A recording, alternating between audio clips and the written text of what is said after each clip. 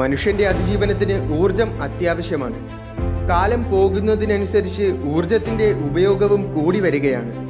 കൂടുതൽ സൗകര്യങ്ങളുള്ള യാത്രാ സംവിധാനങ്ങൾ, അത്യാധുനികമായ സാങ്കേതിക വിദ്യകൾ, വേഗതയേറിയ കമ്പ്യൂട്ടറുകൾ, അങ്ങനെ എല്ലാ കാര്യങ്ങൾക്കും ഊർജം അത്യാവശ്യം തന്നെയാണ്. ഊർജം ഉപയോഗിക്കുന്നതിൻ്റെ അളവ് ഒരിക്കലും കുറയുന്നില്ല. അതുകൊണ്ട് തന്നെ ഭാവിയിൽ ഒരിക്കൽ ഫോസിൽ ഫ്യൂവലും ന്യൂക്ലിയർ ഫ്യൂവലുമെല്ലാം തീർന്നു പോകുന്ന അവസ്ഥയിലെത്തും. Wind energy, solar energy, Jio thermal energy, അങ്ങനെ ഭൂമിയിൽ ലഭ്യമായ എല്ലാ ഊർജവും തീർന്നു പോവുകയോ കുറഞ്ഞു പോവുകയോ ചെയ്താൽ പിന്നെയുള്ള ഏക ആശ്രയം നമ്മുടെ സൂര്യൻ മാത്രമാണ്. അങ്ങനെ സൂര്യൻ്റെ അടുത്ത് വലിയ സോളാർ പാനലുകൾ നിർമ്മിച്ച് സൗരോർജം ശേഖരിച്ച് മനുഷ്യൻ്റെ ആവശ്യങ്ങൾ നിറവേറ്റും. ഒടുവിൽ സൂര്യനെ മൊത്തം വലയം ചെയ്യുന്ന രീതിയിൽ ചുറ്റും സോളാർ പാനലുകളും ഉപഗ്രഹങ്ങളും നിർമ്മിച്ച് സൂര്യൻ്റെ 100% ഊർജവും ഉപയോഗിക്കുന്ന സംവിധാനം കൊണ്ടുവരും. ഈ സംവിധാനമാണ് ഡൈസൺ സ്ഫിയർ.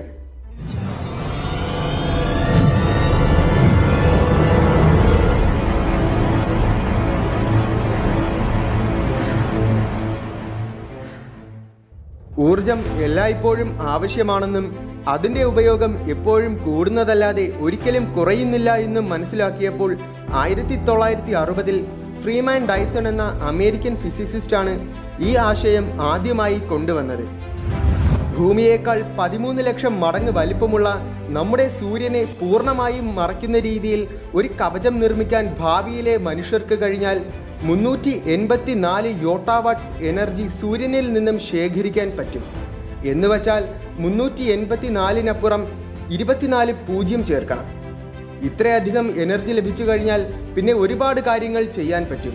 പക്ഷേ ഇതിനൊരുപാട് പ്രശ്നങ്ങളുണ്ട്. സൂര്യൻ്റെ ഗുരുത്വാകർഷണ ബലമാണ് ഒന്നാമത്തെ പ്രശ്നം.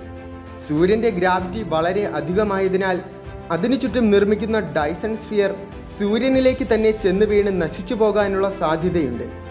അതുപോലെ തന്നെ സൂര്യനെ മൊത്തം മൂടുന്ന രീതിയിലുള്ള ഒരു സ്ഫിയർ നിർമ്മിക്കണമെങ്കിൽ അതിനാവശ്യമായ മെറ്റീരിയൽസ് വേണം. Planets, asteroids, natural satellites, comets, അങ്ങനെ സൗരയൂഥത്തിലുള്ള എല്ലാ സമ്പത്തും ഉപയോഗിച്ചാലേ ഇത് സാധ്യമാകൂ. പക്ഷേ സൗരയൂഥത്തിലെ എല്ലാ സമ്പത്തും ഉപയോഗിച്ച് ഒരു ഡൈസൺ സ്ഫിയർ നിർമ്മിച്ചാലും അതിന് വെറും 15 സെൻറ്റിമീറ്റർ മാത്രമേ കട്ടിയുണ്ടായിരിക്കൂ.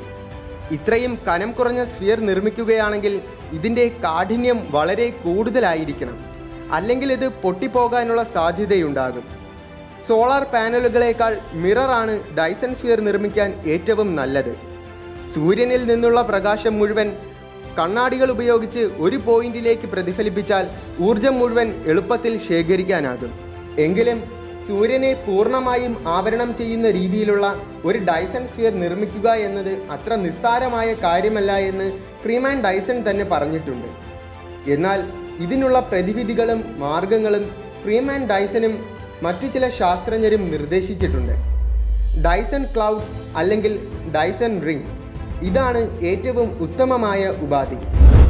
ലക്ഷക്കണക്കിന് ഉപഗ്രഹങ്ങൾ വിക്ഷേപിച്ച് അത് മുഴുവൻ സൂര്യനെ ഭ്രമണം ചെയ്യുന്ന രീതിയിൽ സൂര്യന് ചുറ്റും സ്ഥാപിച്ചാൽ സൂര്യൻ്റെ പ്രകാശം നേരിട്ട് ഈ ഉപഗ്രഹങ്ങളിൽ ശേഖരിക്കാനാകും. ഇതാണ് ഡൈസൺ ക്ലൗഡ്. എന്നാൽ സൂര്യന് ചുറ്റും ഒരു റിംഗ് ഷേപ്പിൽ കണ്ണാടികൾ നിർമ്മിച്ച് ആ കണ്ണാടികളുടെ സഹായത്തോടെ സൂര്യനിൽ നിന്നും വരുന്ന സൂര്യപ്രകാശത്തെ ഒരു പോയിന്റിലേക്ക് ഫോക്കസ് ചെയ്ത് സൗരോർജം ശേഖരിക്കുന്നതിനെയാണ് ഡൈസൺ റിംഗ് എന്ന് പറയുന്നത്. സൂര്യനെ മൊത്തം കവർ ചെയ്യാതെ 2 വശങ്ങളിലായിട്ടോ അല്ലെങ്കിൽ ring ആകൃതിയിലോ Dyson sphere നിർമ്മിക്കാനാകുമെന്ന് Freeman Dyson പറയുന്നു. പക്ഷേ അങ്ങനെ ചെയ്താൽ സൂര്യൻ്റെ 100% ഊർജവും എടുക്കാൻ പറ്റില്ല. അങ്ങനെ 100% ഊർജവും കിട്ടണമെങ്കിൽ സൂര്യനെ മുഴുവൻ മൂടുന്ന രീതിയിൽ ഒരു ഡൈസൺ സ്ഫിയർ നിർമ്മിച്ചാൽ മാത്രമേ കഴിയൂ. നിർഭാഗ്യവശാൽ അത് പോസിബിൾ അല്ല. കാരണം സൗരയൂഥത്തിലെ മൊത്തം മാസിൽ 98% മാസും സൂര്യനാണ്. എന്തായാലും മനുഷ്യരെ പോലെ തന്നെ പ്രപഞ്ചത്തിൻ്റെ മറ്റേതെങ്കിലും കോണിലുള്ള അന്യഗ്രഹജീവികളും ഡൈസൺ സ്ഫിയർ പോലെയുള്ള വലിയ സംവിധാനങ്ങൾ ഉപയോഗിച്ച് അവരുടെ നക്ഷത്രത്തിൻ്റെ ഊർജം എടുക്കുന്നുണ്ടായിരിക്കാം. നമ്മുടെ സ്വന്തം ഗാലക്സി മിൽക്കി വേയിൽ തന്നെ ഇങ്ങനെയുള്ള ടൈപ്പ് 2 സിവിലൈസേഷൻ ഉണ്ടായിരിക്കുമെന്നാണ് സയൻറ്റിസ്റ്റുകൾ വിശ്വസിക്കുന്നത്. ഡൈസൺ സ്ഫിയറിനെ കുറിച്ച് നിങ്ങൾക്ക് തോന്നുന്ന കാര്യങ്ങളും നിങ്ങളുടെ സംശയങ്ങളും താഴെ കമൻറ്റ് ബോക്സിൽ അറിയിക്കൂ. വീഡിയോ ഇഷ്ടമായെങ്കിൽ ലൈക്ക് ചെയ്യുക, ഷെയർ ചെയ്യുക. ഇതുപോലെ ഇൻട്രസ്റ്റിംഗ് ആയിട്ടുള്ള കൂടുതൽ വീഡിയോകൾക്കായി ചാനൽ സബ്സ്ക്രൈബ് ചെയ്യണമെന്നും ഓർമ്മിപ്പിക്കുന്നു.